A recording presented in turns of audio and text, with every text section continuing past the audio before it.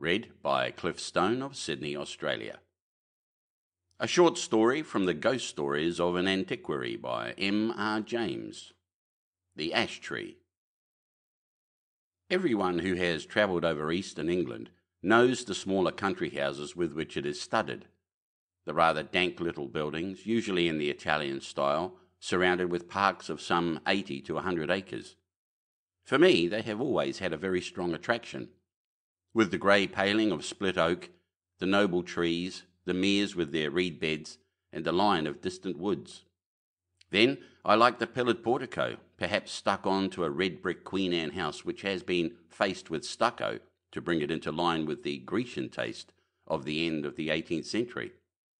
The hall inside going up to the roof, which hall ought always to be provided with a gallery and a small organ. I like the library too, where you may find anything from a Psalter of the 13th century to a Shakespeare quarto. I like the pictures, of course, and perhaps most of all, I like fancying what life in such a house was when it was first built, and in the piping times of landlords' prosperity, and not least now, when, if money is not so plentiful, taste is more varied and life quite as interesting. I wish to have one of these houses, and enough money to keep it together and entertain my friends in it modestly. But this is a digression. I have to tell you of a curious series of events which happened in such a house as I have tried to describe. It is Castringham Hall in Suffolk. I think a good deal has been done to the building since the period of my story, but the essential features I have sketched are still there. Italian portico, square block of white house, older inside than out, park with fringe of woods, and mere. The one feature that marked out the house from a score of others is gone. As you looked at it from the park, you saw on the right a great old ash tree growing within half a dozen yards of the wall and almost or quite touching the building with its branches. I suppose it had stood there ever since Castringham ceased to be a fortified place and since the moat was filled in and the Elizabethan dwelling house built. At any rate, it had well nigh attained its full dimensions in the year 1690. In that year, the district in which the hall is situated was the scene of a number of witch trials. It will be long, I think, before we arrive at a just estimate of the amount of solid reason, if there was any, which lay at the root of the universal fear of witches in old times. Whether the persons accused of this offence really did imagine that they were possessed of unusual power of any kind, or whether they had the will at least, if not the power, of doing mischief to their neighbours, or whether all the confessions, of which there are so many, were extorted by the mere cruelty of the witch-finders, these are questions which are not, I fancy, yet solved. And the present narrative gives me pause. I cannot altogether sweep it away as mere invention. The reader must judge for himself. Castringham contributed a victim to the auto da fe.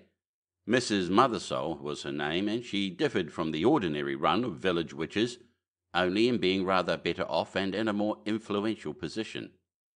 Efforts were made to save her by several reputable farmers of the parish. They did their best to testify to her character, and showed considerable anxiety as to the verdict of the jury. But what seems to have been fatal to the woman was the evidence of the then proprietor of Castringham Hall, Sir Matthew Fell. He deposed to having watched her on 3 different occasions from his window at the fall of the moon gathering sprigs from the ash tree near my house. She had climbed into the branches, clad only in her shift, and was cutting off small twigs with a peculiarly curved knife, and as she did so, she seemed to be talking to herself. On each occasion Sir Matthew had done his best to capture the woman, but she had always taken alarm at some accidental noise he had made, and all he could see when he got down to the garden was a hare running across the path in the direction of the village. On the 3rd night he had been at the pains to follow at his best speed, and had gone straight to Mrs. Mothersole's house, but he had had to wait a quarter of an hour battering at her door, and then she had come out very cross and apparently very sleepy, as if just out of bed, and he had no good explanation to offer of his visit.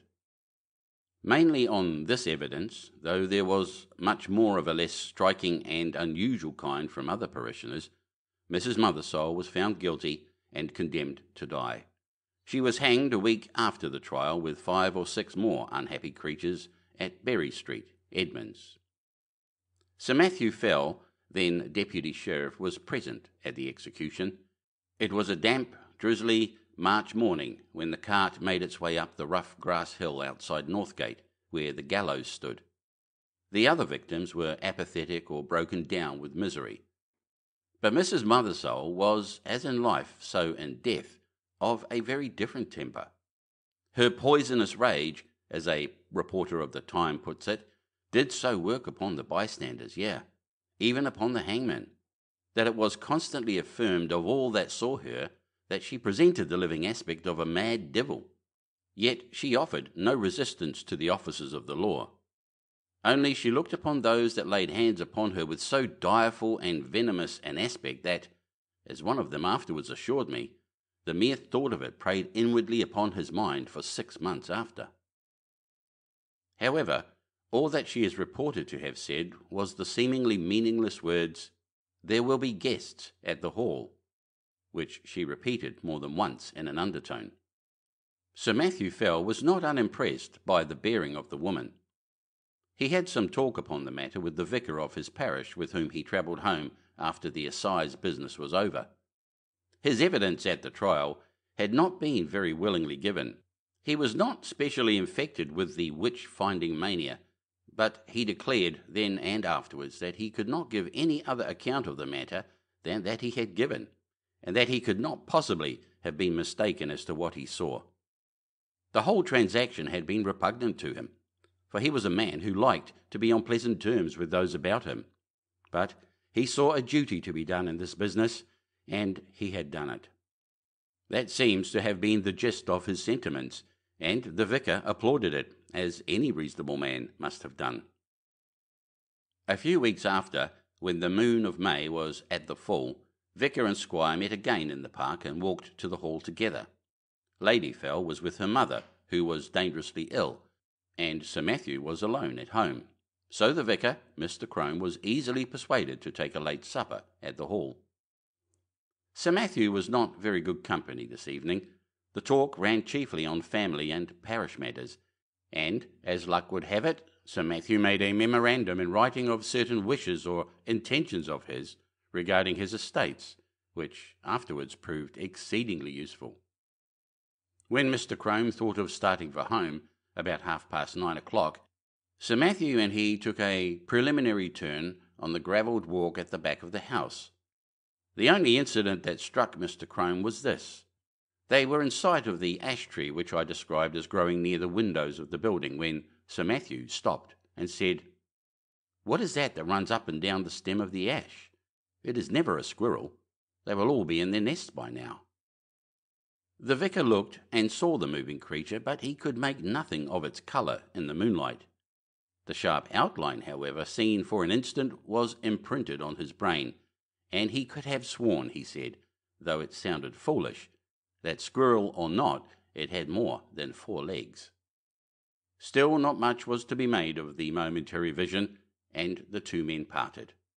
They may have met since then, but it was not for a score of years. Next day Sir Matthew Fell was not downstairs at 6 in the morning, as was his custom, nor at 7, nor yet at 8. Hereupon the servants went and knocked at his chamber door. I need not prolong the description of their anxious listenings and renewed batterings on the panels. The door was opened at last from the outside, and they found their master dead and black. So much you have guessed. That there were any marks of violence did not at the moment appear, but the window was open. One of the men went to fetch the parson, and then by his directions rode on to give notice to the coroner. Mr. Crome himself went as quick as he might to the hall, and was shown to the room where the dead man lay. He has left some notes among his papers which show how genuine a respect and sorrow was felt for Sir Matthew, and there is also this passage, which I transcribe for the sake of the light it throws upon the course of events, and also upon the common beliefs of the time. There was not any the least trace of an entrance having been forced to the chamber, but the casement stood open as my poor friend would always have it in this season. He had his evening drink of small ale in a silver vessel of about a pint measure, and tonight had not drunk it out. The drink was examined by the physician from Bury, a Mr. Hodgkins, who could not, however, as he afterwards declared upon his oath before the coroner's quest, discover that any matter of a venomous kind was present in it. For, as was natural, in the great swelling and blackness of the corpse there was talk made among the neighbours of poison. The body was very much disordered as it laid in the bed, being twisted after so extreme a sort as gave to probable conjecture that my worthy friend and patron had expired in great pain and agony. And what is as yet unexplained, and to myself the argument of some horrid and artful design in the perpetrators of this barbarous murder, was this, that the women which were entrusted with the laying out of the corpse and washing it, being both sad persons and very well respected in their mournful profession, came to me in a great pain and distress both of mind and body, saying, what was indeed confirmed upon the first view, that they had no sooner touched the breast of the corpse with their naked hands than they were sensible of a more than ordinary violent smart and aching in their palms, which, with their whole forearms in no long time, swelled so immoderately, the pain still continuing, that, as afterwards proved, during many weeks they were forced to lay by the exercise of their calling, and yet no mark seen on the skin. Upon hearing this, I sent for the physician, who was still in the house, and we made as careful a proof as we were able, by the help of a small magnifying lens of crystal, of the condition of the skin on this part of the body, but could not detect with the instrument we had any matter of importance beyond a couple of small punctures or pricks, which we then concluded were the spots by which the poison might be introduced, remembering that ring of Pope Borgia with other known specimens of the horrid art of the Italian poisoners of the last age.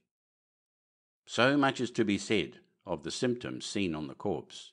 As to what I am to add, it is merely my own experiment, and to be left to posterity to judge whether there be anything of value therein. There was on the table by the bedside a Bible of the small size, in which my friend, punctual as in matters of less moment, so in this more weighty one, used nightly, and upon his first rising to read a set portion. And I, taking it up, not without a tear duly paid to him, which from the study of this poor adumbration was now passed to the contemplation of its great original, it came into my thoughts, as at such moments of helplessness we are prone to catch at any the least glimmer that makes promise of light, to make trial of that old and by many accounted superstitious practice of drawing the sortes, of which a principal instance, in the case of his late sacred majesty the blessed martyr King Charles and my Lord Falkland, was now much talked of. I must needs admit that by my trial not much assistance was afforded me, yet as the cause and origin of these dreadful events may hereafter be searched out, I set down the results. In the case it may be found that they pointed the true quarter of the mischief to a quicker intelligence than my own. I made then 3 trials, opening the book and placing my finger upon certain words, which gave in the first these words from Luke chapter 13 verse 7, cut it down. In the second, Isaiah 13 verse 20, it shall never be inhabited. And upon the third experiment, Job 39 verse 30, her young ones also suck up blood. This is all that need be quoted from Mr. Crome's papers. Sir Matthew Fell was duly coffined and laid into the earth, and his funeral sermon, preached by Mr. Crome on the following Sunday, has been printed under the title of The Unsearchable Way, or England's Danger and the Malicious Dealings of Antichrist, it being the vicar's view, as well as that most commonly held in the neighbourhood, that the squire was the victim of a recrudescence of the popish plot. His son, Sir Matthew II, succeeded to the title and estates, and so ends the first act of the Castringham tragedy. It is to be mentioned, though the fact is not surprising, that the new baronet did not occupy the room in which his father had died, nor indeed was it slept in by anyone but an occasional visitor during the whole of his occupation. He died in 1735, and I do not find that anything particular marked his reign, save a curiously constant mortality among his cattle and livestock in general, which showed a tendency to increase slightly as time went on. Those who are interested in the details will find a statistical account in a letter to the Gentleman's Magazine of 1772, which draws the facts from the baronet's own papers. He put an end to it at last by a very simple expedient, that of shutting up all his beasts in sheds at night and keeping no sheep in his park. For he had noticed that nothing was ever attacked that spent the night indoors. After that, the disorder confined itself to wild birds and beasts of chase. But as we have no good account of the symptoms, and as all-night watching was quite unproductive of any clue, I do not dwell on what the Suffolk farmers called the Castringham sickness. The second Sir Matthew died in 1735, as I said, and was duly succeeded by his son Sir Richard. It was in his time that the great family pew was built out on the north side of the parish church. So large were the squire's ideas that several of the graves on that unhallowed side of the building had to be disturbed to satisfy his requirements. Among them was that of Mrs. Mothersole, the position of which was accurately known, thanks to a note on a plan of the church and yard, both made by Mr. Crome. A certain amount of interest was excited in the village when it was known that the famous witch, who was still remembered by a few, was to be exhumed. And the feeling of surprise, and indeed disquiet, was very strong when it was found that, though her coffin was fairly sound and unbroken, there was no trace whatever inside it of body, bones, or dust. Indeed, it is a curious phenomenon, for at the time of her burying, no such things were dreamt of as resurrection men, and it is difficult to conceive any rational motive for stealing a body otherwise than for the uses of the dissecting room. The incident revived for a time all the stories of witch trials and of the exploits of the witches, dormant for 40 years, and Sir Richard's orders that the coffin should be burnt were thought by a good many to be rather foolhardy, though they were duly carried out. Sir Richard was a pestilent innovator, it is certain. Before his time the hall had been a fine block of the mellowest red brick, but Sir Richard had travelled in Italy and become infected with the Italian taste, and having more money than his predecessors, he determined to leave an Italian palace where he had found an English house. So stucco and ashlar masked the brick. Some indifferent Roman marbles were planted about the entrance hall and gardens. A reproduction of Sybil's Temple at Tivoli was erected on the opposite bank of the Mere, and Castringham took on an entirely new and, I must say, a less engaging aspect. But it was much admired and served as a model to a good many of the neighbouring gentry in after years. One morning, it was in 1754, Sir Richard woke after a night of discomfort. It had been windy, and his chimney had smoked persistently, and yet it was so cold that he must have kept up a fire. Also, something had so rattled about the window that no man could get a moment's peace. Further, there was the prospect of several guests of position arriving in the course of the day, who would expect sport of some kind, and the inroads of the distemper, which continued among his game, had been lately so serious that he was afraid for his reputation as a game-preserver. But what really touched him most nearly was the other matter of his sleepless night. He could certainly not sleep in that room again. That was the chief subject of his meditations at breakfast, and after it he began a systematic examination of the rooms to see which would suit his notions best. It was long before he found one. This had a window with an eastern aspect, and that with a northern. This door the servants would be always passing, and he did not like the bedstead in that. No, he must have a room with a western outlook, so that the sun could not wake him early, and it must be out of the way of the business of the house. The housekeeper was at the end of her resources. "Well, Sir Richard," she said, "you know that there is but the one room like that in the house." "Which may that be?" said Sir Richard. "And that is Sir Matthew's, the west chamber." "Well, put me in there, for there I'll lie tonight," said her master. Which way is it? Here, to be sure. And he hurried off. Oh, Sir Richard, but no one has slept there these 40 years. The air has hardly been changed since Sir Matthew died there. Thus she spoke, and rustled after him. Come, open the door, Mrs. Chiddock. I'll see the chamber at least. So it was opened, and indeed the smell was very close and earthy. Sir Richard crossed to the window, and impatiently, as was his wont, threw the shutters back and flung open the casement. For this end of the house was one which the alterations had barely touched, grown up as it was with the great ash tree, and being otherwise concealed from view. Air it, Mrs. Chiddock, all day, and move my bed furniture in the afternoon. Put the Bishop of Kilmore in my old room. Pray, Sir Richard, said a new voice, breaking in on this speech, might I have the favour of a moment's interview? Sir Richard turned round and saw a man in black in the doorway, who bowed. I must ask your indulgence for this intrusion, Sir Richard. You will perhaps hardly remember me. My name is William Crome, and my grandfather was vicar here in your grandfather's time. Well, sir, said Sir Richard, the name of Crome is always a passport to Castringham. I am glad to renew a friendship of 2 generations standing. In what can I serve you? For your hour of calling, and if I do not mistake you, your bearing, shows you to be in some haste. That is no more than the truth, sir. I am riding from Norwich to Berry Street, Edmonds, with what haste I can make, and I have called in on my way to leave you with some papers which we have but just come upon in looking over what my grandfather left at his death. It is thought you may find some matters of family interest in them. You are mighty obliging, Mr. Crome, and if you will be so good as to follow me to the parlour and drink a glass of wine, we will take a first look at these same papers together.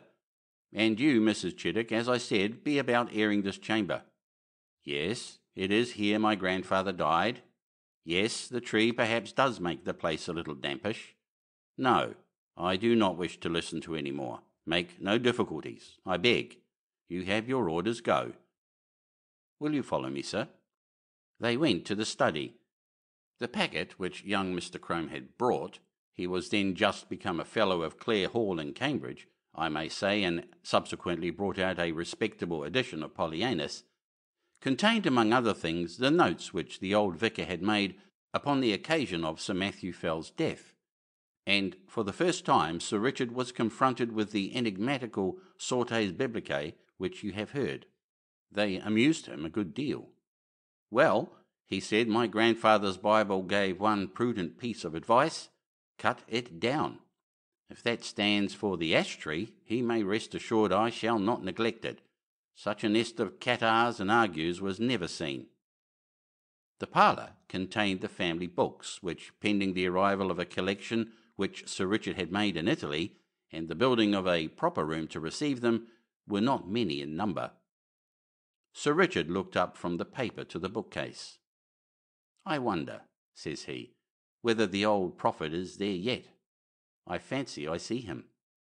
Crossing the room, he took out a dumpy Bible, which sure enough bore on the flyleaf the inscription, To Matthew Fell from his loving godmother, Anne Aldous, 2nd September, 1659. It would be no bad plan to test him again, Mr. Crome.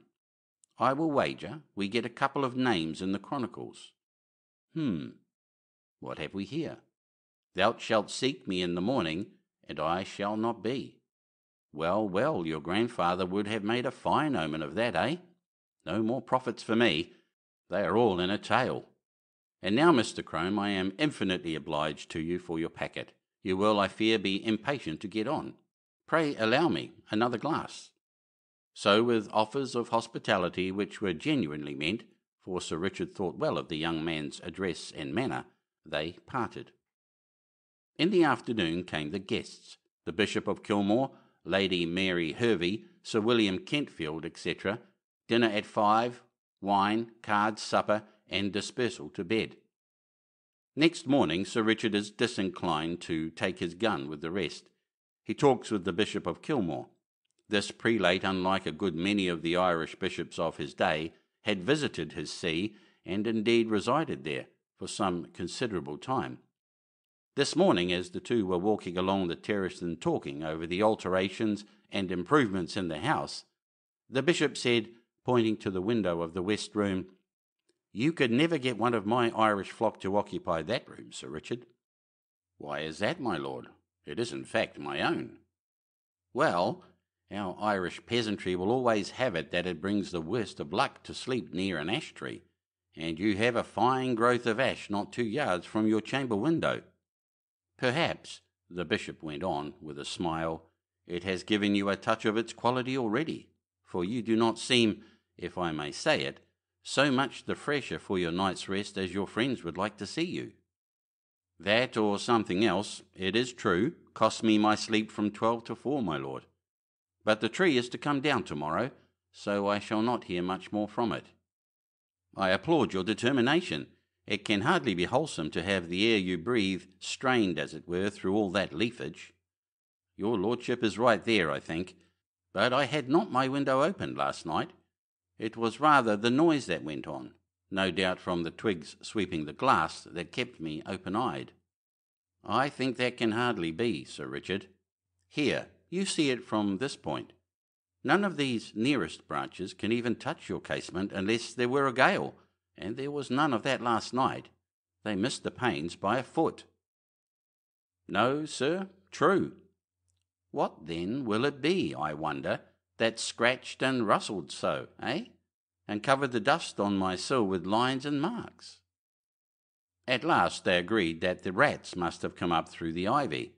That was the bishop's idea, and Sir Richard jumped at it. So the day passed quietly, and night came, and the party dispersed to their rooms and wished Sir Richard a better night. And now we are in his bedroom, with the light out and the squire in bed. The room is over the kitchen, and the night outside still and warm, so the window stands open. There is very little light about the bedstead, but there is a strange movement there. It seems as if Sir Richard were moving his head rapidly to and fro with only the slightest possible sound. And now you would guess, so deceptive is the half-darkness, that he had several heads, round and brownish, which move back and forward even as low as his chest. It is a horrible illusion. Is it nothing more? There, something drops off the bed with a soft plump, like a kitten, and is out of the window in a flash. Another, 4, and after that there is quiet again. "Thou shalt seek me in the morning, and I shall not be." As with Sir Matthew, so with Sir Richard, dead and black in his bed. A pale and silent party of guests and servants gathered under the window when the news was known. Italian poisoners, popish emissaries, infected air, all these and more guesses were hazarded, and the Bishop of Kilmore looked at the tree, in the fork of whose lower boughs a white tomcat was crouching, looking down the hollow which years had gnawed in the trunk. It was watching something inside the tree with great interest. Suddenly it got up and craned over the hole. Then a bit of the edge on which it stood gave way, and it went slithering in. Everyone looked up at the noise of the fall. It is known to most of us that a cat can cry, but few of us have heard, I hope, such a yell as came out of the trunk of the great ash. 2 or 3 screams there were, the witnesses are not sure which, and then a slight and muffled noise of some commotion or struggling was all that came. But Lady Mary Hervey fainted outright, and the housekeeper stopped her ears and fled till she fell on the terrace.